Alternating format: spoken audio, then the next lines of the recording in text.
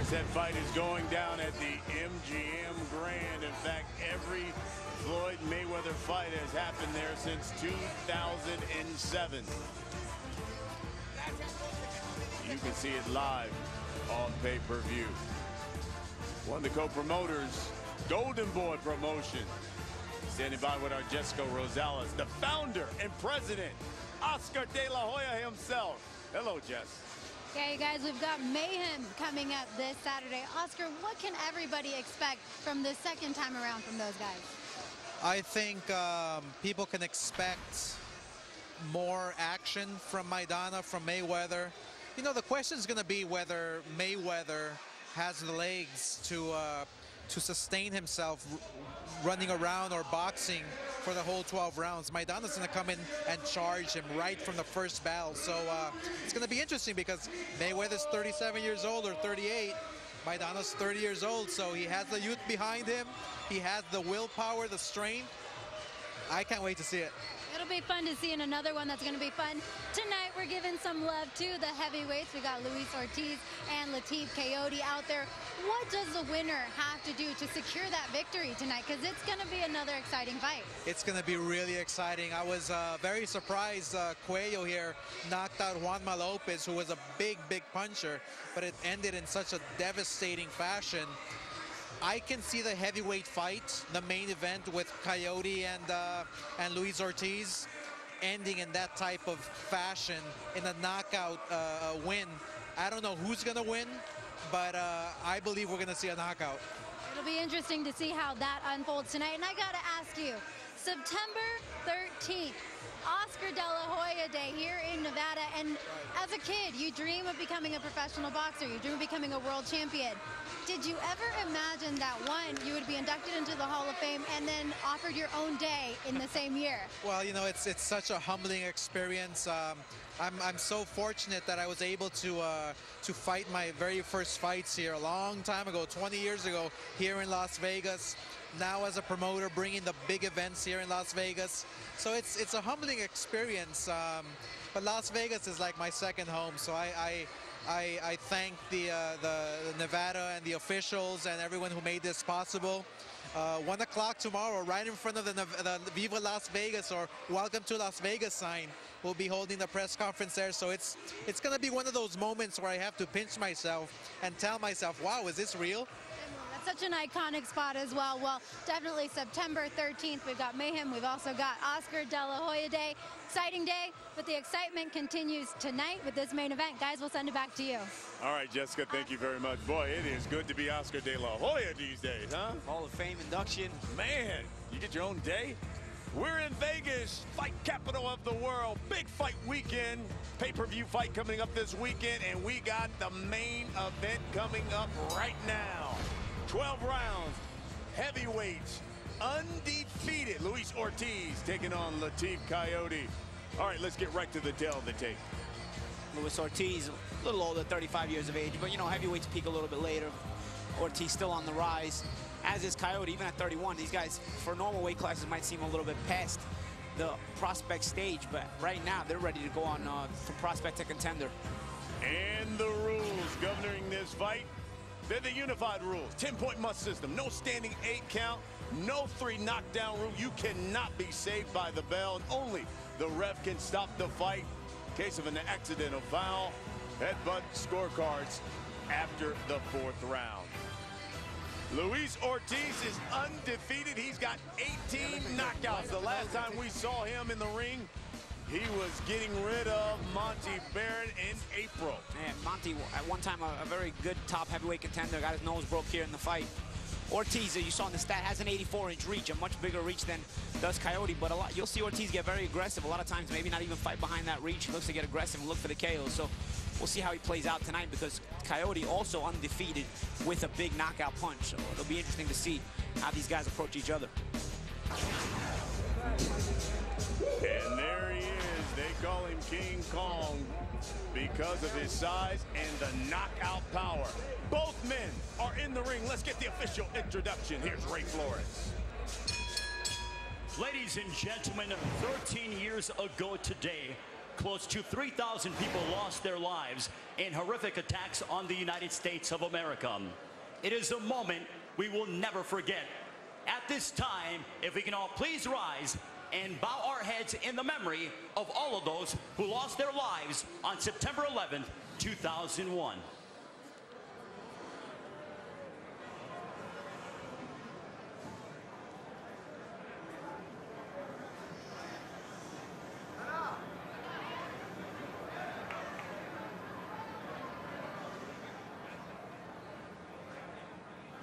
May they rest in peace.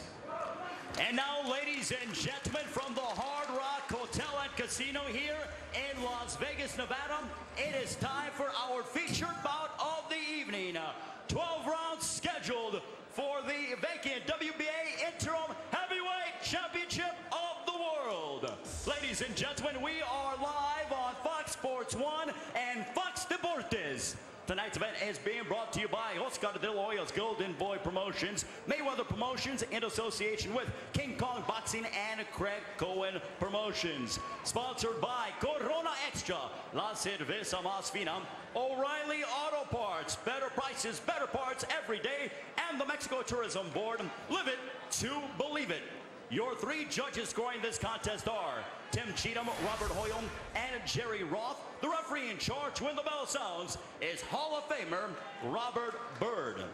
Introducing to you first, fighting to my right out of the red corner. He comes in wearing green with white trim. His official weight, 221 pounds. He comes in undefeated, 20 wins, including 16 of those coming by way of knockout. Joining us from Los Angeles, California, ladies and gentlemen, please welcome Lateef Power Kayode.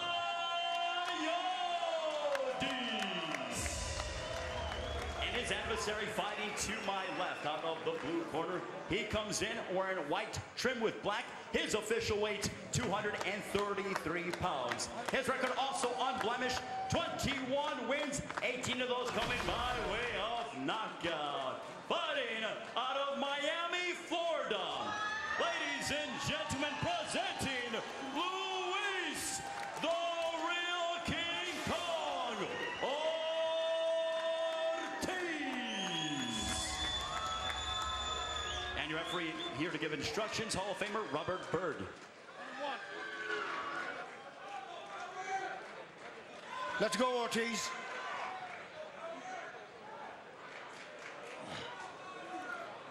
Okay, gentlemen, you had your instructions in the dressing room. Recibión instrucciones en el vestidor. Remember, when I say stop, what that means is stop whatever you're doing and give me a clean break. Habla pare, no tire golpes, fuera limpio, okay? Now, this is your fight. Don't make me a part of it. Gentlemen, let's do this.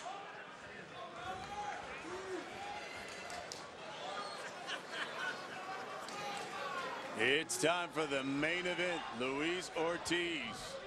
You see him there. Call him the real King Kong. Lateef Kayode. He says, I may have a small body, but I certainly have a big engine.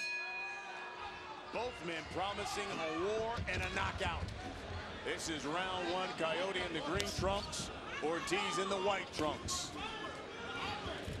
Both guys really pretty much got under each other's skin. Both guys promised us an aggressive mentality in the fighting meetings yesterday.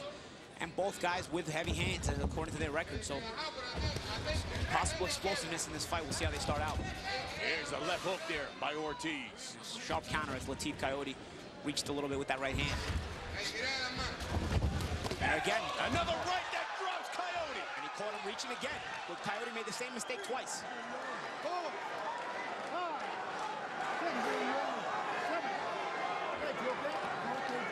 Kayode left and he says it was a slip, but he paid twice for reaching with that right hand. Let's see if he's learned his lesson. Because he reached with that right hand twice in a matter of about 10-15 seconds and paid both times. You pointed it out because in our fighter meetings, Ortiz said he didn't see this fight going past the round. He said that's how confident he was. He's got Kayode thinking a little bit. He's definitely taking the advantage over here, at least mentally. So Kayode trying to get back and reset and regroup a little bit.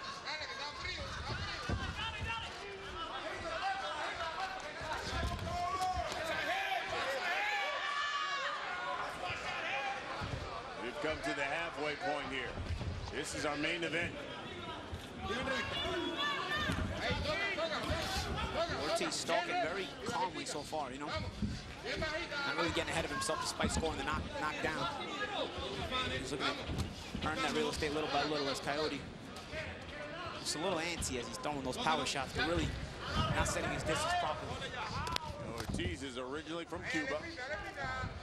Say really dedicated himself to the sport. Basically 2 years ago when his entire family came over, his wife, his children from Cuba. So he changed his life and he's now dedicated to boxing 24/7. So far so good throughout his professional boxing career. So far so good here in the first round against Lateef Kayode. Misses with that left hand.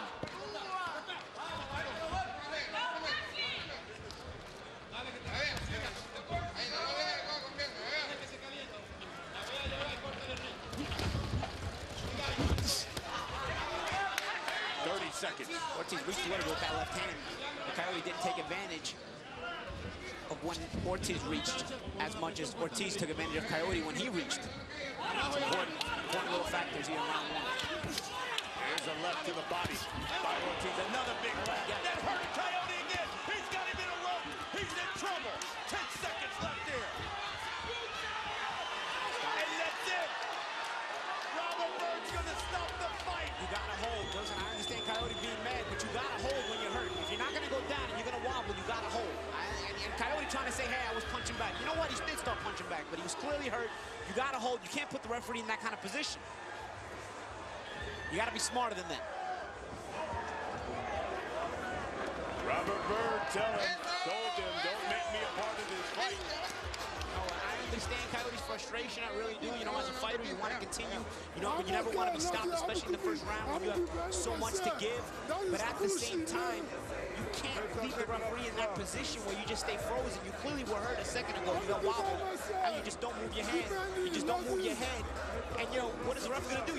You're just getting teed off on. You're not holding. You're not moving off the ropes. What choice do you leave the referee? Now, Luis Ortiz just looked at us and motioned the sign. I told you it wouldn't go around. He did. He did. You see Kayode, let me be devil's advocate here. There was only a few seconds left in this round. Why not just let it go to the bell and give him? You can't let it go to the bell. I mean, as a fight, the fighter in me is saying, man, you gotta let it go to the bell. Here we go. This is the first knockdown. He's probably gonna go down anyway. This is the first knockdown. A nice sharp right hook after the counter left hand missed. Was set up because Kayode reached with his straight right hand. And let's see if we see it again. He reaches with the left right hand, he misses, and the sharp counter by Ortiz has his distance set real nice, and sharply counters him and drops him. Here's the end of the fight. And here he gets clipped with a wide left hand. He's hurt now, and he's hurt. Instead of trying to hold, he just kind of resigns himself to laying on the ropes. And I understand here. I understand he's not clearly out. It's round one, but you know you got to do something. Yeah, now he throws back once the referee gives him a chance, but you got to hold, maybe take a knee. You got to understand as a fighter, you got to understand that the referee is in certain positions himself. So you don't make him make a certain decision. If you're against the ropes defenseless, you gotta know that the referee might stop it. Get yourself out of that position. Hold, take a knee, do something, because the referee's not in your mind. He doesn't know how okay you are or how hurt you are. As a fighter, you have to understand the position you're putting the referee in. You know, as a fighter myself, if I'm against the ropes and I'm laying against the ropes, if I'm not moving, you know, I'll understand if the referee stops it. You know, so if you're okay, do something about it. But you know people are going to see at the very end of Kayode throwing the only reason he threw, though, is because the referee stopped Ortiz from teeing off. Okay. So that shows you he's okay. Yeah. And that makes it a shame that he got stopped. But because he's okay, that means he could have probably held, he could have probably took a knee, he could have probably done something. The fact that he's throwing as soon as the referee stops, it shows you, hey, man, he's kind of cognizant. But if he was that cognizant, he should have been thinking a little bit smarter. And that's the frustration if you're Lateef Kayode right now, because he's okay. Wow. What a main event. When we come back, the official time of this stoppage. You're watching Golden Boy Live here on Fox Sports 1.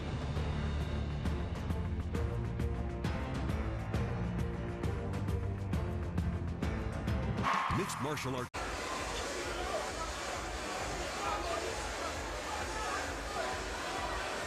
All right, fellas, thank you very much. Of course, we are at the joint.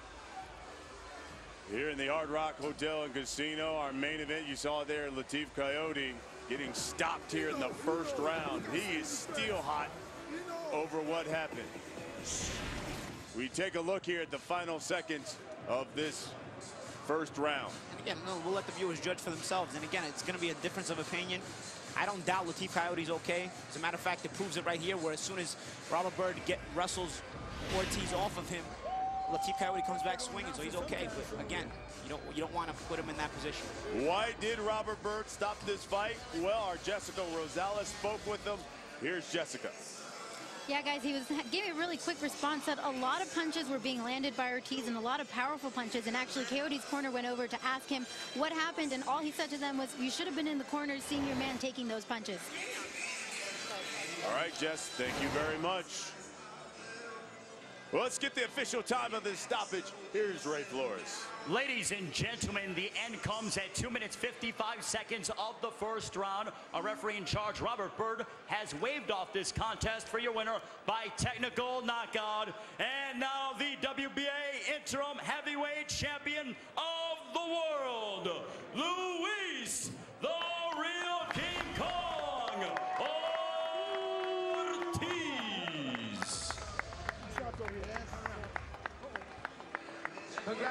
There's Luis Ortiz. He says he would love nothing more now than to fight Deontay Wilder. Wilder, of course, got that scheduled fight with Berman Stavern. That's going to be a heck of a fight if those two can get together, huh? I mean, those Stavern and Wilder, big punchers. Ortiz, a big puncher. It's exciting. Exciting times coming up in the heavyweight division. Yeah, you see Ortiz as he victorious tonight with his doctor or daughter. Well, for Jessica Rosales and Paulie Malignaggi, I'm Brian Custer. From our studios in Los Angeles, it's Fox Sports Live rolls on with Jay and Dan.